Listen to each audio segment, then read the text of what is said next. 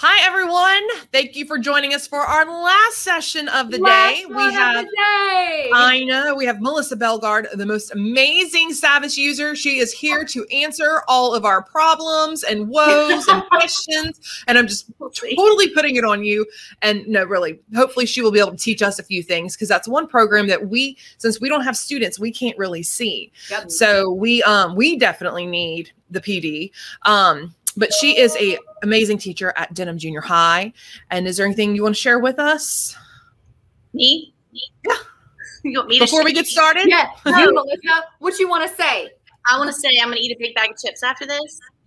Yes. I'm going to go home and take me a big nap. I'm not even going to lie. Like, that's like my favorite summertime activity is a nap.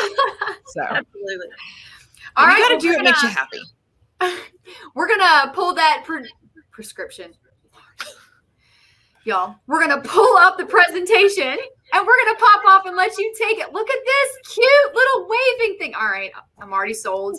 All right, Melissa, take it away. Well, the cute little wavy thing is something around Remove BG, which is just a website. But there's some steps that you have to add to that.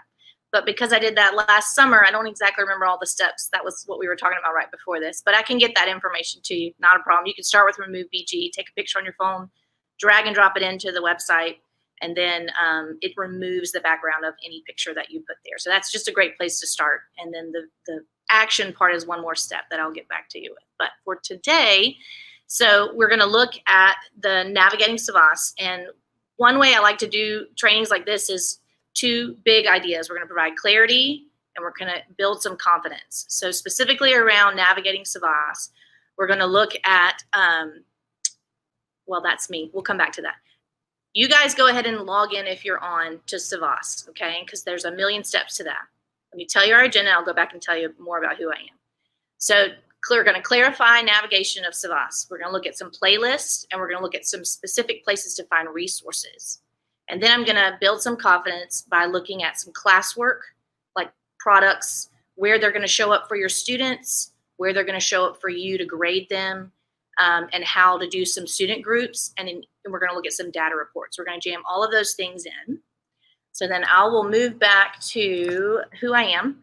I've been teaching for a while in a lot of different places and do some Google and apps for certification for Apple, because I'm an Apple user. Go Apples. I love MacBooks. So I know that our district works in a lot of other places, but that's my preference. And then that's my family, and that's my classroom, and that's where we are today. And so jump back over and make sure that you're in Savvas. And there's a million of those little computer windows there on purpose, because Savvas, although you get more familiar with it the more that you use it, it's actually kind of difficult to navigate through because they didn't follow the Amazon click count, that click once and buy it. You have to click several times just to log in, as well as to get into the curriculum section where your content is actually housed for Unit 1, Unit 2, etc., as well as your assessments for each of those. So we're going to take a look specifically at that, particularly just throw a few things at our new teachers. If you guys are on today or watching this later this summer, you will need to know where a few things are once you log in. You're going to use your Power Teacher login for this information, and then you'll go through a couple of other steps to get to the screen that you see right here. So one thing that you're going to need to know is there's the question mark. So new teachers or current teachers, the question mark is literally something that you choose. You can type in a response, you can type in a word, you can type in data, you can type in point of view. You can type in data, you can type in student groups, things like that, and they will give you some information there straight from their program, and it's clickable. So you can click into it and then pull up a new screen there for you. So if you're in a place where you can't find how to do something quickly, that's the question mark that you would want to go and look at. And it brings up some different topics. And then if you, just to look at an overview of our curriculum, there are some major portions of our curriculum. Every unit has 3 main pieces. Those 3 main pieces are whole group instruction, small group instruction, and independent task. And then there's some writing that goes into that. There's 2 performance tasks is what they're labeled as. So in your whole group instruction, that's usually what you would start with first. And there's several texts there that you would literally do as an entire class with the activities that are there. There's vocabulary, there's grammar, there are skills that go along with each of the texts that are housed within the unit. And then you would move into small groups where you would have them working in groups, whichever choice you decide, 2, 4, 6, however your groups are in your classroom. And then there's another set of text with a similar set of questions and vocabulary and conventions and grammar, etc. And then you would have an option to do an independent task. Savvas usually tells you to choose something, like the students can make a choice on which text they want to use. But I've used them in different ways in our classroom, and I know other teachers around the parish will also do a few different things with those independent tasks. You can use them coupled with the selection test that Savvas provides in the unit, and that independent reading passage can also have an assessment piece. You might be able to use that as a weekly assessment, or you could just use it to assess their independent work, etc. But all of those pieces are housed in their online portal that you're seeing on the screen, as well as a workbook. Our parish gets a workbook version of this. So tips and tricks. We take out the unit 1, say at 1 unit at a time. We'll rip those pages out and they put them in their binder. That way, if anything, it goes home and they can't get online, they can also look in their workbook pages that they have in their binder. Some kids just also really prefer to write things on paper. So if you give them that option, sometimes they can do it on the workbook pages that are in their binder, or they can do it online. And I just have them write some notes when they turn things in, like my assignment's online, my assignment's on workbook. That might be too much to manage. That's fine. That's just what I choose to do with my students, because I have some students that have some strong preferences usually that come in. And so we kind of work that out along the year. So whole group, small group, independent task, and then there's a performance task. There's one that comes after whole group, and there's one that comes after your small group and independent task. And so those are writing prompts that are strictly from Savvas. We tend to make those slight changes on those to make them more LEAP aligned, to align with what we do with Common Core and LEAP here in our parish. But we do write every unit. We write an entire PCR, if not pieces and parts of different writing assignments throughout the unit, so that they get those 2 pieces coupled together. So I just wanted to throw that out there for you. I'll be getting a resource to you that's going to show you some of the clicks that you would go through to get straight to the curriculum, which I'm going to show you in just a moment. And then also I'll offer myself to you guys if you have questions, if you have a need to just sit, we can shoulder to shoulder, you can Zoom with me, whatever you are comfortable with, so that we can work through this together if you'd like. So I'm usually available more along the lines in July, but just email me if you need that kind of assistance as well. That's not a problem. So let's look back at our first part. We're going to provide some clarity on making a playlist and using some of the resources that are available to you. So playlist. Playlists are fun. I don't think that I've used them or utilized them as much as I should have, but I think that this is something that I will definitely incorporate. Have some friends in other schools that love playlists. And so as I went through our curriculum again in the last couple of weeks, I noticed how easy it is to navigate if you do put a playlist together. So we're going to go ahead and take a look at that playlist. So if you're logged in, your screen will look like this. And then once you log in, you can click here or up here for your curriculum. So you would click there. And then you would wait for everything to load.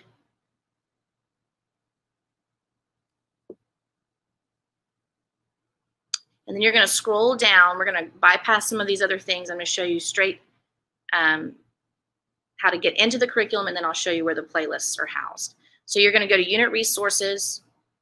It'll pull up all of your units. We're going to go into Unit 1. I teach 7th grade, so all of my stuff is going to be 7th grade, directed at 7th grade curriculum today.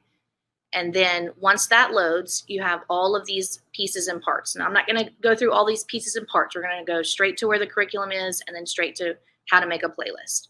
So once you go into your curriculum, let's say we want to do Unit 1 introduction, and we want that information to be delivered to our students. Then once you click into Unit 1 Introduction, you see these Add to Playlist options. So you literally just click Add to Playlist, and then you can house this in Unit 1 Intro. I already have a Unit 1 playlist created, and this is actually already in my Unit 1 playlist. So I'm going to name this Training Unit, and then Create.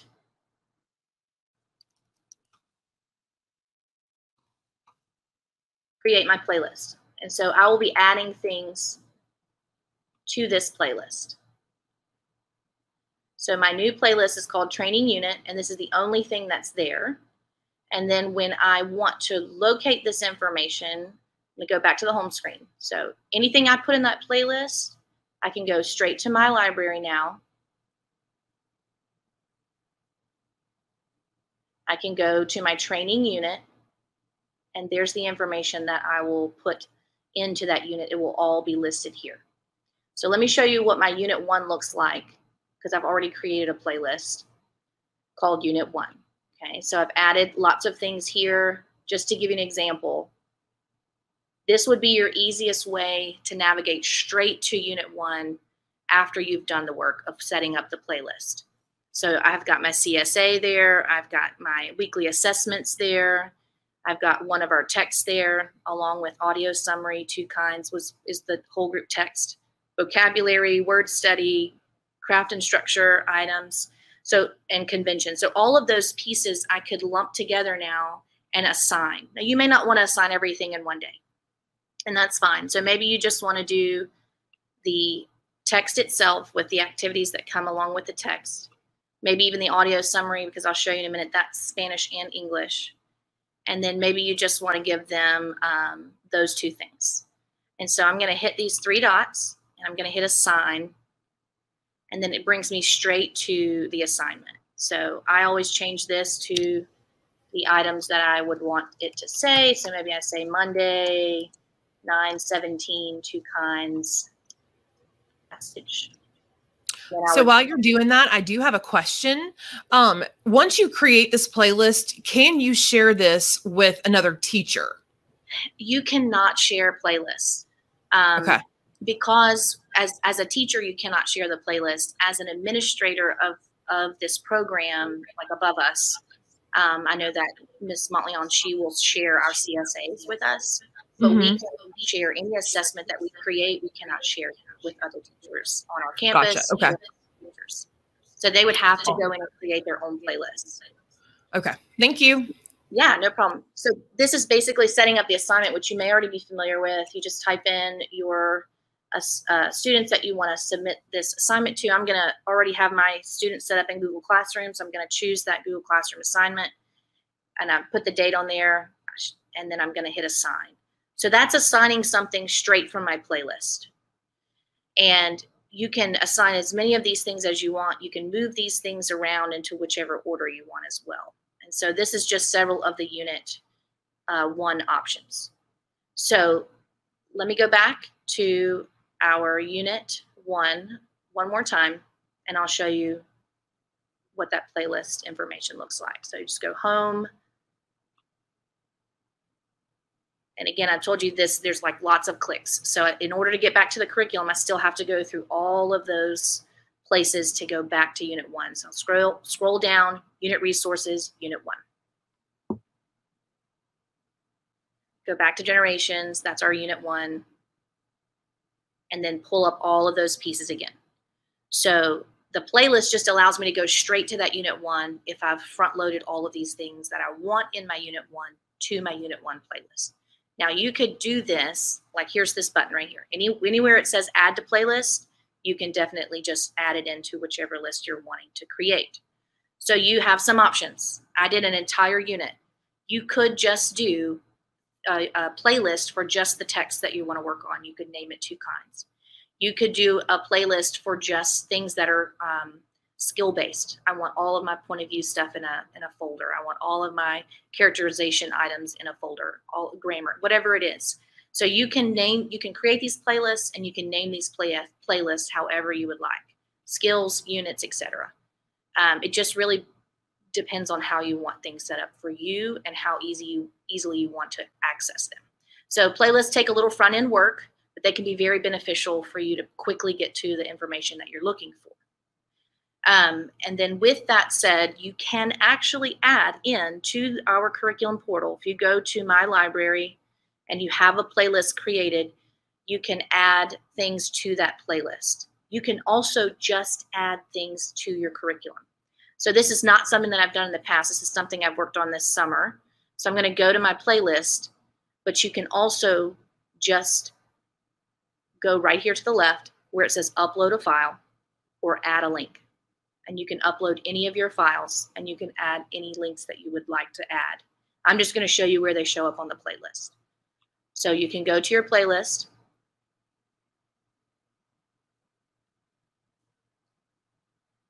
And then I'm going to scroll all the way down to show you what that can look like.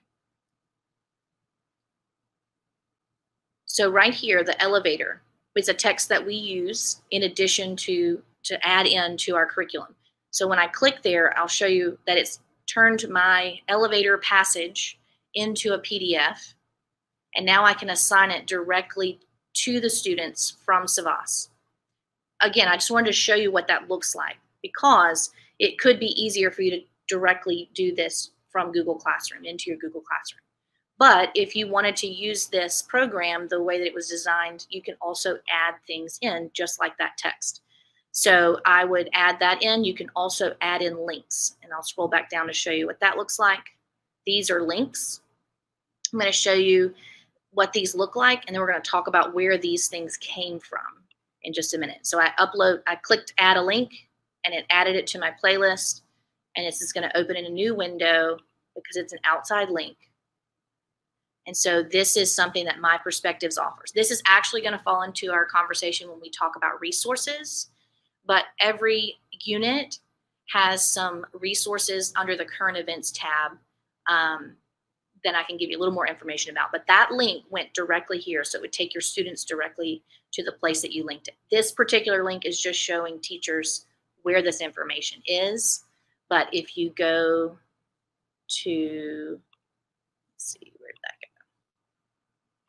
Let me go back a little. I'm going to show you the student link would look like this.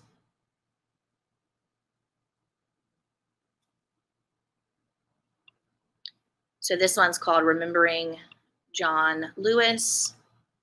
And the student, if you assigned that link through Savvas, it would show up like this. And they would be able to listen to this NPR 5-minute informational assignment. You could give them a question or et cetera in the directions for them to answer.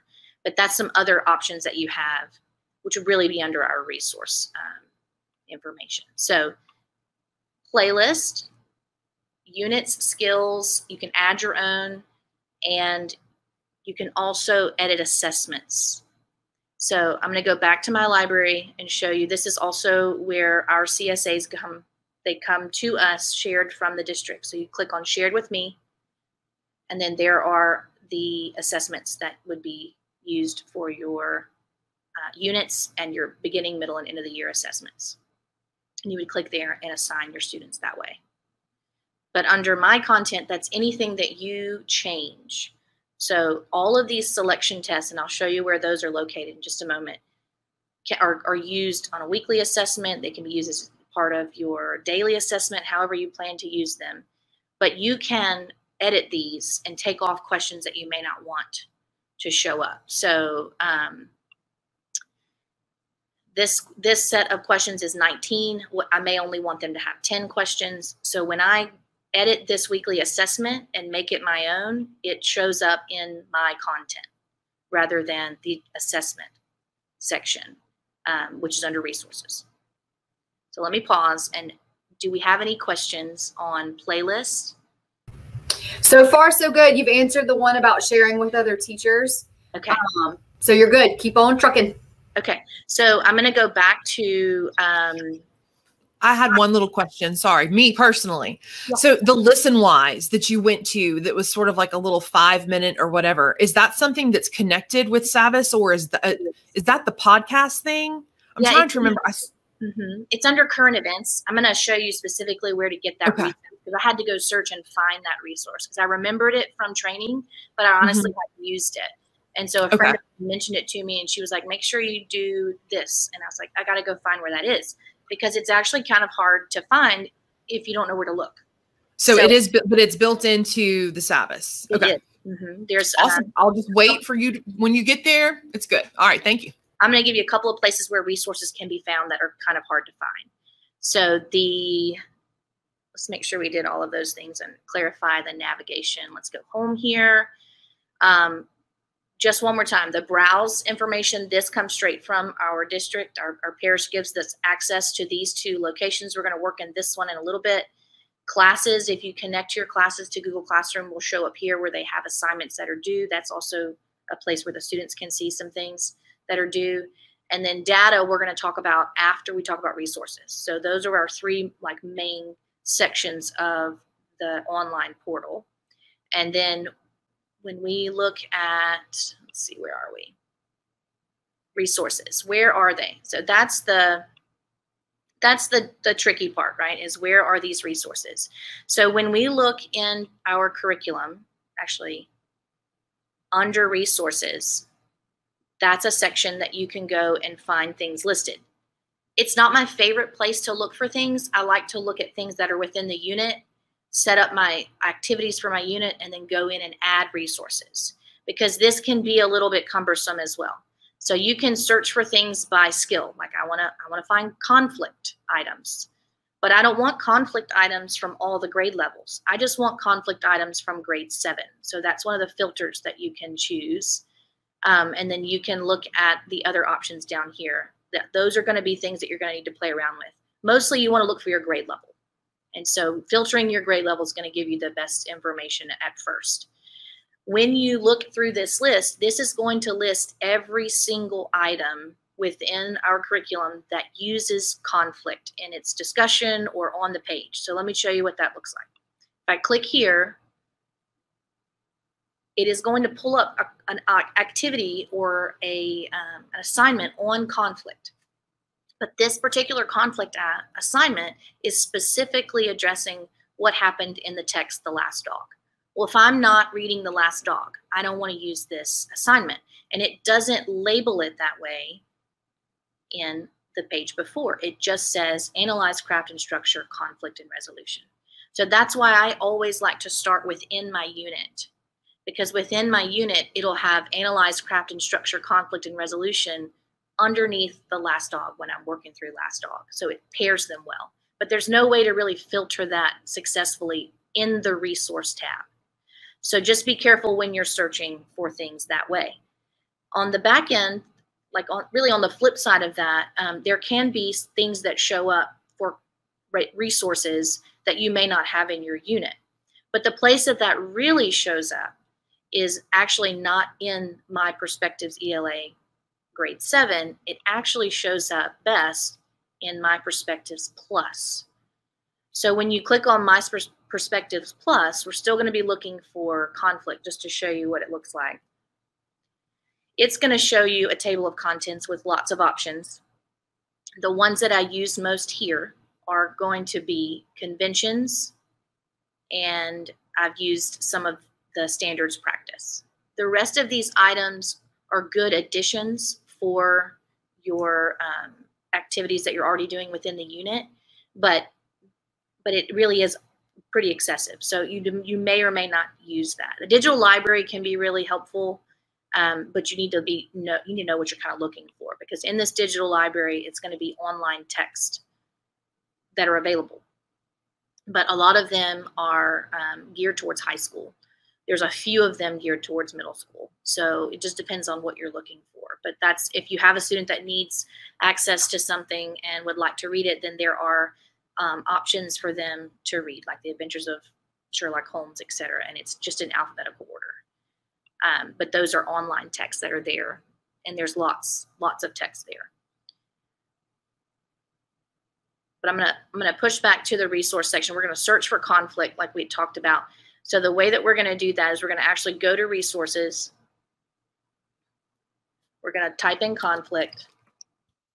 This time when we type in conflict, you're not going to be pulling things from the units. you're going to be pulling additional pieces of information or skills or videos, etc. So when we talked about playlists earlier, and I can also filter this to 7th grade, these are some of the options that I could like add into our assignments on conflict. So I can simply just add to my playlist here, just like we did before, drop down, find my training unit, add it. It's going to immediately put it in that playlist right here. And so when I click on conflict, it's going to pull up our assignment. Now this one you'll notice doesn't have a specific text connected to it. So this is an actual addition to the skill of conflict that you might find in your unit. So this one you could use in any places. Now, there was a question that had come up about how do I make this assignment that is a download, it's going to download to a Word document. How do I deliver that the best way to my students? We do 2 things. You can literally just download it and connect it to your Google Classroom to one of your other assignments. They can answer it on the Word document. They can use Kami, or they can, one other option that we use is I will just simply snapshot that and I will put it on a slide in our weekly activities. I'll show you what that looks like in a little bit when we get down to the student views. So there's a couple of options that you have there. The best thing that works for our students is if I work on a slide set every day with them, so they know all of their stuff is right there.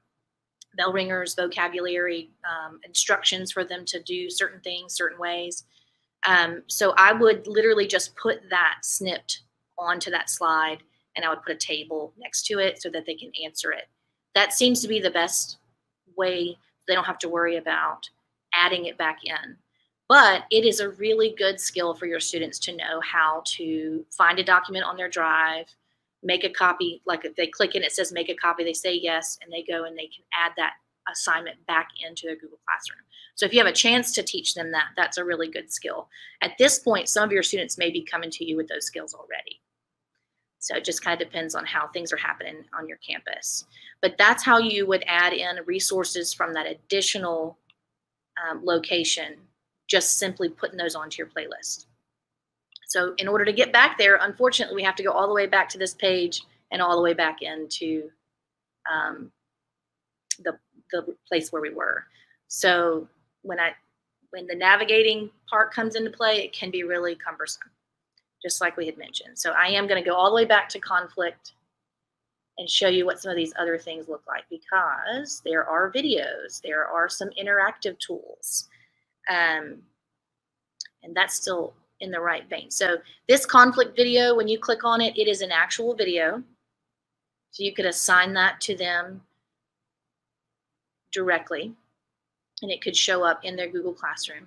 And so when you play, I won't play it, but obviously it's going to be a video that they would play, and then they're going to check it and mark it as complete. And so that looks a little bit different on a teacher view versus student view, which I'm going to show you what a student view looks like as well. So anytime you want to look for a skill, that's the best way to kind of use this resource. And it just has lots of different places where you can find some extra information on a particular skill. You can also look up things like adverbs. And it'll give you additional options here, grammar tutorials, etc. But if you just want to look into grammar on your table of contents, in your table of contents, there's a section there that talks just about conventions. And so that's where all of the additional grammar pieces are housed. So you can just click on conventions and it's going to be an alphabetical list of items. I'm going to check my time. So these are definitely good if you are looking for some things. We do these kind of on like a Friday after their assessments. There's video tutorials, there's grammar worksheets, there's even Spanish grammar worksheets, which I found were really helpful if you have a student that needs that extra assistance. It gives them some confidence to know that they can look at it in both the English and the Spanish to figure out how to do it, and then maybe apply that a little bit differently and a little bit better in the English when they get back to the regular worksheet. But those are also digital worksheets as well. So on these, you can, let me see, let's just do nouns, noun clauses. This is a little bit different than what the videos are in the worksheets. This is more interactive. The students can click through every single piece. So there's 3 parts to show it, there's 3 parts to try it, and there's 3 parts to apply it. And so they would have directions on each one of these if they click through, and then they would have to go to part 2 and look at that information along with the rest of the information there. And part 3 is also information. What they do normally is they just breeze through this, then they go to try it, which is where all of their answers are going to be housed. And they start to try to, click through things. But it records their answers and it gives them a little score. So there's 3 parts here. And then there's also an apply it, and there are 3 parts there where they have to. Hey, Melissa, we had a question come in on Messenger, and someone wanted to know how you're taking this and you're working it into your classroom. So I think she's a new teacher. She knows that she's supposed to use this. How does she incorporate it along with all the other stuff? How do you do that? Well, okay, so Google Classroom is where I push everything to the students. They know they come in, they log in, they go straight to their Google Classroom, and they open up their activity slides. And on that activity slide, it looks just like my board. It's going to be their agenda, and then it's going to have some, let me just show you. Okay. I have a, let's see, where is it? Oh, I don't mean to make you skip forward if you're going to get to it. It's fine. It's fine. So this is what they see, and then that's also on my board. Okay. And then they're just going to go straight through. Like, here's their vocabulary. That concept vocabulary comes straight from the reading that they're going to do that week. And we give them a vocabulary test at the end of the week as well. And so we look at vocabulary every single day. And then this is an example of that worksheet that we talked about earlier. Mm-hmm. I don't like to put all of the text boxes. I like to just pull in a table over here to the side and number it the same as their answers here, and they just type in their answers. That's so much easier than trying to put. I don't think of these things. I love that. Well, it didn't happen until 2 months in when we're like, this is crazy. So how can this be better? So I just snipped those worksheets, and this is how they would do their practice on that skill. So they might have had an ed puzzle before this. In fact, I think there's an ed puzzle here. Yeah, I saw one. So there's an ed puzzle here, and then there's an activity on conflict here that they would have to add into their stuff. So everything I deliver to them is in this slide set. And so it can be pulled easily from Savvas. Okay. Just by snipping it and placing it in there. And then they have things like this where it'll say, go to your Google Classroom. Click on the introduction launch text. That's going to take them directly to Savvas. And that looks like this. So this was part of what I was going to talk through. We'll go through it a little bit earlier. Okay. So when they go to, I need to find something that is there on Savvas. Let's see. That's for sure on Savvas is what I meant. Because the last unit that we did was a novel unit. Let's see. Here is the assignment I was looking for. Silent Spring. Okay. So Silent Spring was, I just want to show you what that Savvas stuff looks like. Where is it? So when you assign something from Savvas to your Google Classroom, it's going to show up like this.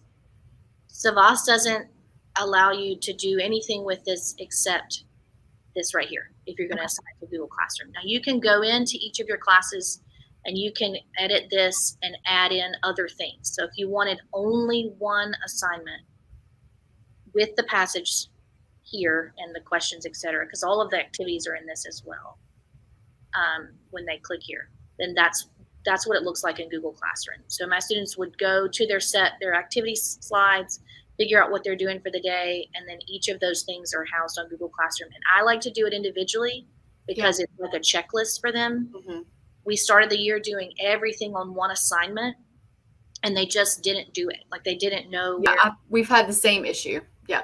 So even though it was all there, they didn't know what order to do things, even though it was listed there in the directions. So I just train them to always go to the activity slides first, view what's there, and even put an ed puzzle there that day. And then they would go back and find their assignment here for their passage. So I think I can log in as one of my students because I have spoke with their parent and they allowed me to do that. Oh, that's awesome. I'll show you what it looks like as a student, which was one of the things that we were going to do. We're build confidence on how does this look for our students, right? So where do I find those resources and how does it look? And if we have time, I'll go back and show you where that current event, I know Heather had asked about the current event resource. Okay. But this is what the students go to. When you assign things through Google Classroom, from Savvas through Google Classroom, when they click on that assignment, it takes them straight to it. They don't even have to log in. They just have to click, just like I did on their Gmail, on their Google login stuff, and it takes them straight to the assignment. Nice. That's been really, really easy for the students. They don't log in any other way to our platform right now. So when the student goes here, they will see what I've assigned to them. And if you check the boxes that are on that playlist together or in the curriculum just normally, it doesn't have to be on the playlist, then it's going to show up here like a step 1, step 2. So I just added in their audio summary. That's their step 2. But this is their passage. This is their curriculum passage. This is, I think, unit 3 or 4. Okay. And their passage is here. They can listen to it. They can highlight it. They can use all their online tools. And then when they start to click through making meaning, this is where you may have them do additional things. Okay. Comprehension check questions. She wrote her answer in. It gives a timestamp and a date. Nice. You can go back and edit it. So the student will write here. The teacher can also see that information and give a grade. So you have any of these little click down items are activities or questions or ways to annotate. Their close reading assignments that are in their workbook are also online here. And it'll tell them, highlight this, mark this, underline this, and then they can analyze craft and structure. We've talked about a little bit just because of the skill. So this was a persuasive speech. So these are the skills that are going to be looked at in this passage, and the activities are going to be geared around that. So this one in particular is a chart. So they would click on the chart, and I don't think I asked them to do the chart. Oh, yes, I did. So they would write the example down and the information here. That's the student's work. That's great. A couple of these are, the book, and then they would write their own information in. And so they just click right in and write their response.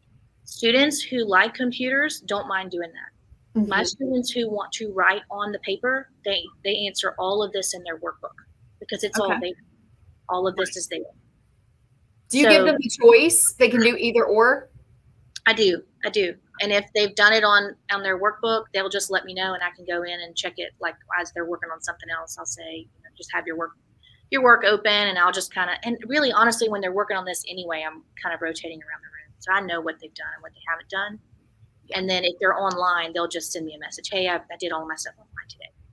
Awesome. You kind of know. I mean, they either have their laptop out or their phone. But if they're doing something and I'm not there and I need to go back and check this, I can see this information. And so once they finish, because I don't ask them to do every single thing here. We might do this 2 days. Well, Al Gore was really long. We did it for like 3 days. But they could work on certain parts of this on certain days. Okay. And so then they can mark as complete, and it actually flags in the program that it's complete. And then there's also the audio summary, and there's an English and Spanish version here. There's also English and Spanish versions of like parent letters about the unit that you're doing and all sorts of things that's great. You can just add that in. I always just add in the summary just as an extra piece. Sometimes they need it. My ESL students and kids that just really need that extra support, they'll listen to it in Spanish and then they'll read it. Oh, that's good. I always wonder if they actually use it, if it's there. So that's good. It's there. And sometimes you have to kind of coach them and encourage them, but they do. So that this gives them a place to like check off things. Like I did that and I did this other thing. And so it will mark things complete for them. They like that, like for things to be complete. So that's what a student sees. Okay. What that looks like for a teacher is different, and it's going to take a few minutes to log out of all of this, but I would like to show you what I can see as a teacher so that you can grade it. Let's see, I'm going to have to log out of Presley's stuff.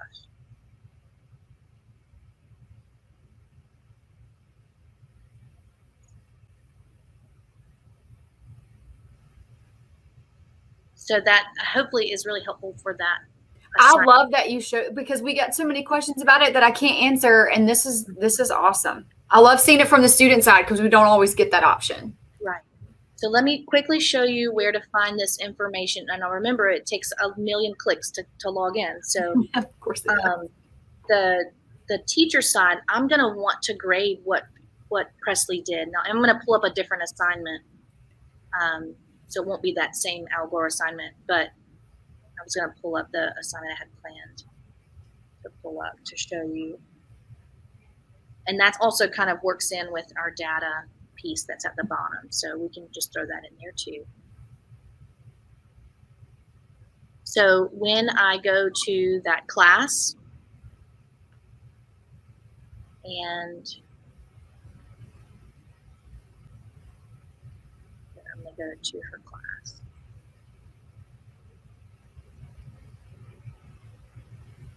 I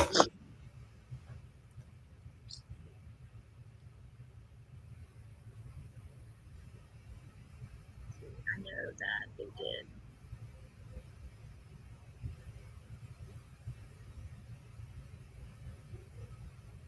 All right, let's do this one. So over here, when I click on this assignment for their class, it shows me how many students officially hit the complete button, how many people were working, how many people didn't start, etc. And then I can click on this score button. And when I click on the score button, I'm going to go into the student's work and I'm going to be able to see what they did. I can make a comment, I can give a grade, etc. And all of that goes straight to Google Classroom. It syncs automatically. Nice. And then if you want to take that score and put it in your grade book, then I always just use the grade transfer and transfer that over. So all of this, all of their selection tests, all of their assessments, end of the year, beginning of the year, all of that, if you take Savvas and you assign it through Google Classroom, it's going to be really easy to transfer your grades over for that one assignment if you're using something like grade transfer, because it's all there. You don't have to go back into this program unless you're manually grading something. So none of these you can see have an overall score. Let me go find my student that I have permission to see. So here is her information, and it says that it's in progress. So I can review it, and then it'll pull up what she's typed in her. Okay, so they don't have to hit the complete button for you to see what's going on. No, I can see it. Nice. I can see it. So then it's really slow today. That's part of it. That's perfectly normal. So then when you see this, and I like to hide this because I can see more of the screen. Okay. You can do making meaning where we were earlier, and I showed you that information, and anything that they've graded, you can see. Now, you can see that they didn't do that assignment. In fact, I don't know that they did it at all, actually. But I just wanted to show you where a student work can be seen. That's if you are looking at that information and wanting to see it on the back end. But if you're wanting to like score it, that's just how to see it. Like they're working on something. If they've hit the complete button or the submit button, then I can score it in this program. Now, obviously, if they didn't do it, you can just put a 0 in your grade book. But they didn't, I don't think. So now this one you can see is completed, and I've got options. So when I choose review and score, that's where I'm going to see a place to give a score right here. You see. I don't actually like to, that's one way that you can do it. I don't like to look at it that way. There's a different view that you can see, and it's if you click show activities instead. So you can go in and put a score there, but you have to do a lot of clicking through to do that. Oh yeah, the less clicks, the better for sure. Right. So let me, it's going to just push me back all the way. These are the things that I get frustrated with. But I'm going to go back and look at his assignment like this and hit show activities. And when I hit show activities, I can review his notebook entries this way. Okay. And it should pull it up a little bit. Yes, like this. So I can see all of their assignments. He did his on paper. Otherwise, it would have information here, okay? So anything that they've completed would be typed here. And then you can go back and give them a score. So you can also do like this and go to the next student, and you'll see their stuff as well.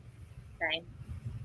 So he's got stuff here. Even a smile can make someone's day, and he's got the time, date, and stamp, etc. So that's a really helpful place just to know where student work is and how you can look at it from the back end. So that kind of covers what a student sees, where a teacher can log into these passages and questions that you've assigned from the curriculum and look at what they've done online. It really just depends on how you like to deliver content for your students. Because you can push all of this out to Google Classroom, and then they can also just do it like we mentioned in that workbook. It might be easier for you to grade. It might be easier for the student to make sure that they know that what they've done. But you've always got students at home. So you just have to kind of balance that out on how you want to handle grading this information. But that's how you find it. That's where it is. And the same thing with your assessments. So I do want to go ahead and look at the current events. We're going to bounce right back to resources where we were talking earlier. So I'm going to go to the front page under Browse, under Home, and show you, that was where I was, wasn't it? That's it. When you go to resources here, I talked about a few other things under resources, but there really is so much. So slow. That's okay. It's so slow. This is where any of the assessments that you've made, any of the assessments that are there, any of the exercises, any of those interactive things can be found here. I'm actually going to go back to table of contents because that's where we need to find the teacher resources. There's a place on the right-hand side of the program right here that says teacher resources. There's also a place that says create content. So earlier when I was in my playlist and I added my own document and I added a link, that's a place right here that can be found as well. Upload a file, add a link. Okay, but we want to specifically talk about teacher resources because this is a place that was kind of hidden and it really isn't. It's right there on the right. I just never looked to the right because I was always looking to the left for my curriculum units and assessments. So down here, if you see this, you've got accessible level text. Those can be beneficial for students who have specific IEPs, but it doesn't give enough of the text all the time. So these are kind of tricky. You need to check those out. It's like a condensed version of the large whole group, small group, or independent text. But just be careful with those. But this is the current events place. So if you click on current events, that's going to take us to that place where we looked at Listenwise, where we opened up in this other tab. And it showed all of our units for 7th grade. And you click on the unit and it's going to give you all of these options for things that coincide with our unit topic. So okay, that's really cool. So if I go read more, it's going to show me what I had shown you earlier and then other related current events. And then this is the place where it actually gives you, you can copy that link like I did and put it in my playlist. You can copy that link and put it straight into Google Classroom. You can copy that link and make a button on your slides, whatever you want them to do, however you want to deliver that to them, that's how they would get to it. Because this is an outside resource, but it's connected to Savvas. Okay. So they have some questions there. So this is something that I would like to utilize more often. I think it would be beneficial to the students to have some sort of current event connection there. It's not something we're doing currently, but we can look at it. Mm-hmm. So that is where that current event resource is housed. And we did talk about grammar, interactive tools for grammar. We do a lot of that stuff after our assessments on Fridays. I think I may have mentioned that. That's a good time when people finish things in different places that they can take a look at some practice, some extra practice on grammar. And then we talked about our assignments. How do we get our documents from our curriculum to something that's usable that they download as a student? You can do that as a teacher. You can snip it. You can have them using Kami if you have that tool.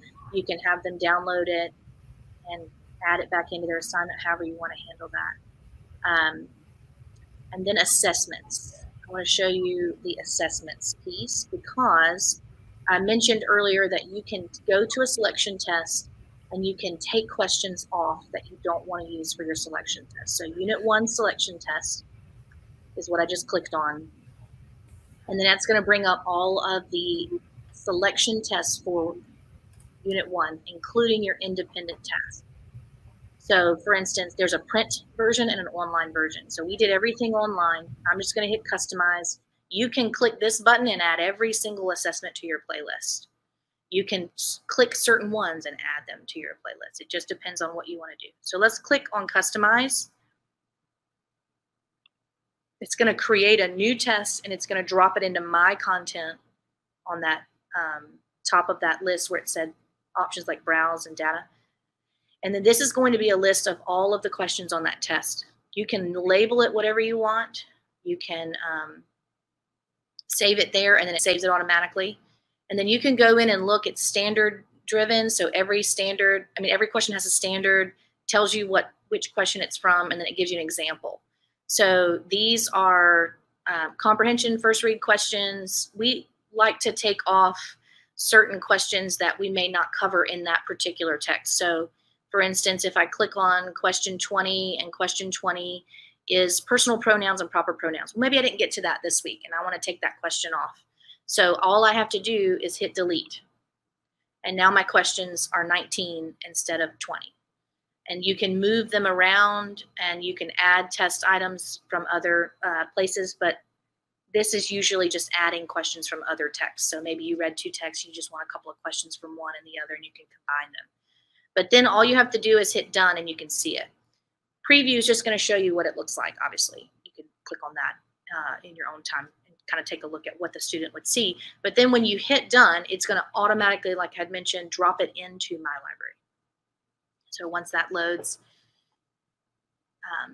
that's where you would find that selection test. And so that would, when we name them, I color code all of their assignments. Every day is a different color. And so red is their assessment day on Fridays usually.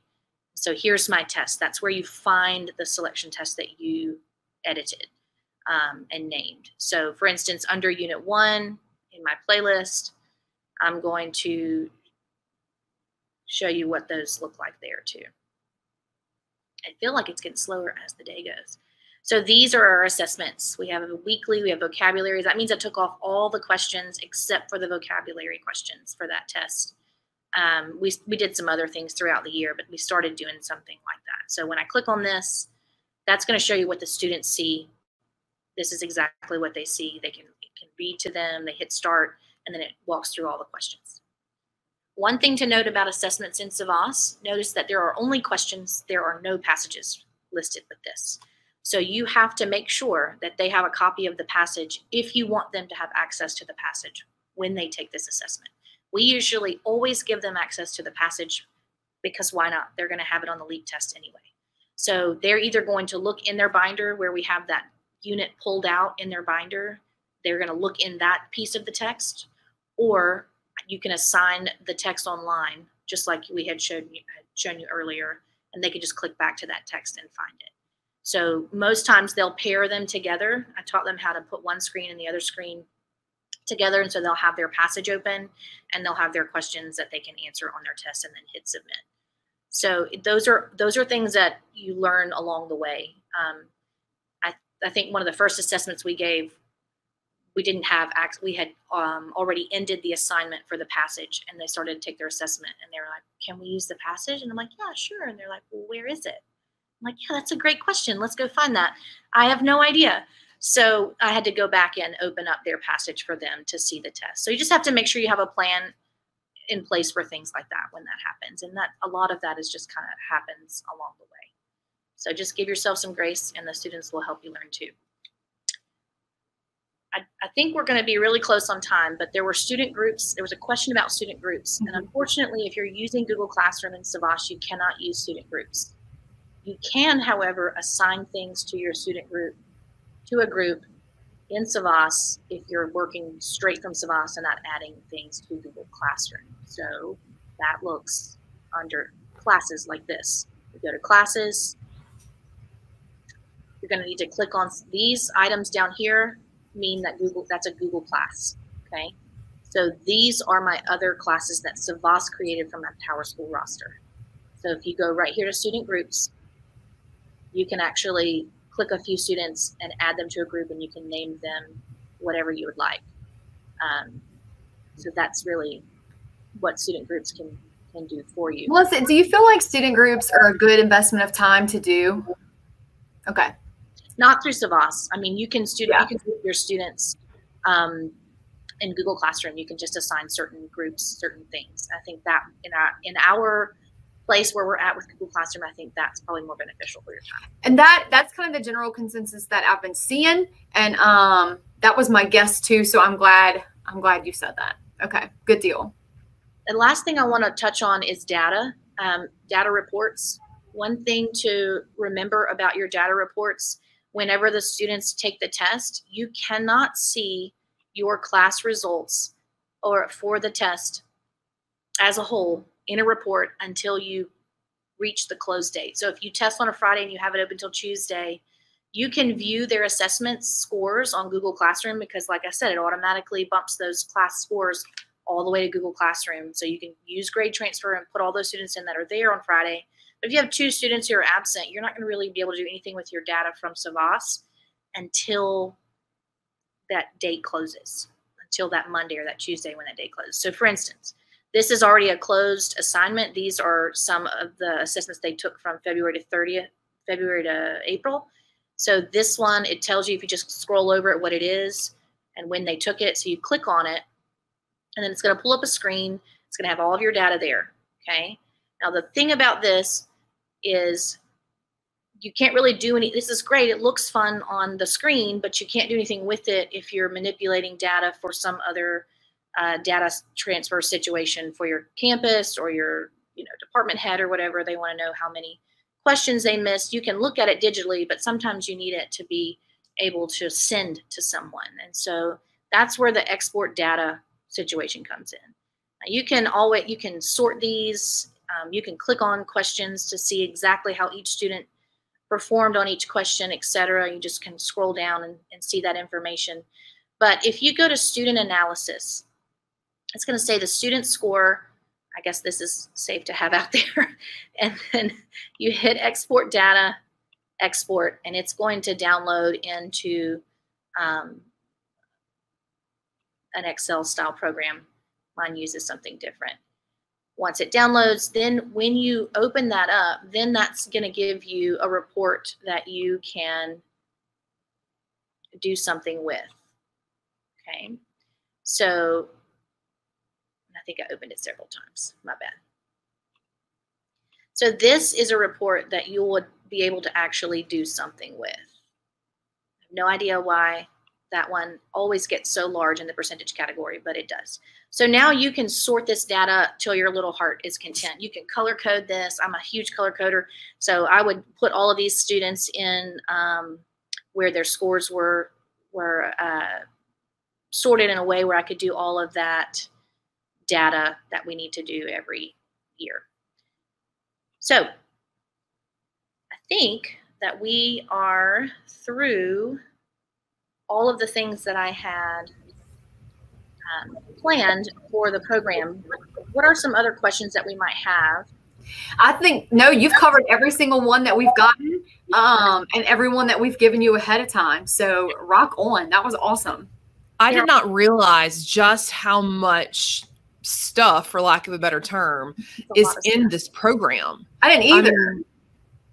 I guess I just thought it was for CSAs and that was it. There's so much in there. I mean, you don't have to create any of it, and it's all aligned and right there, and you just go, yep, I'm going to do this, this, this, and that. And I mean, like, you just have to really get in there and play around with what's available in each unit for each text, because it can get very, very convoluted, very cumbersome. So some of those other places that we visited, like the resources in the My Perspectives Plus, that can be really overwhelming if you're looking at this for the first time. Very much so. But it's really beneficial if you know what to look for. So. Yep. For those of you still watching, what we're going to do is we're going to timestamp this. So we're going to, with all the different topics, we'll put timestamps. That way you don't have to rewatch the whole thing to get that information. So be looking for that. That'll happen in the next day or so. Melissa, this was amazing. Thank you so much. Thank you. I think this is going to help a lot of middle school teachers, especially newbies. Especially beginning of the year. Shoot me an email. I'll help you out. It can be really hard sometimes to get. But she's got her email right there. You heard her. Shoot her an email. And I'm thinking, I'm going to have to come sit with you and be like, all right, so show me how this works. Show me. I know, right? This was so great. All right. And this is our last one for the day. We are El Benito'd for day number 2. Make sure you fill out that survey. Yes, indeed. Tomorrow, we pick up at 8:30 in the morning with Apple Classroom, followed by Seesaw for beginners. And then we have a ton of new line panel trainings for you lower elementaries. We've got intermediate, we've got advanced, we have digital choice boards and Google Sites. So we've got a big day coming tomorrow. If you have any new line panels, be sure to tune in. And the beginning new line panel webinar, or whatever we want to call it, is actually a pre-recorded session. So don't think that we didn't do a beginner one. It is there, but it is underneath our pre-recorded ones. So if you want to get a head start and take a look at that one before you do the intermediate and the advanced, go for it. You can always watch them in any order you want to, but we're super excited about that. And again, thank you so much, Melissa, for taking the time and sharing your expertise with this. We really do appreciate it. Thank you. All right. Bye, guys. Bye, y'all.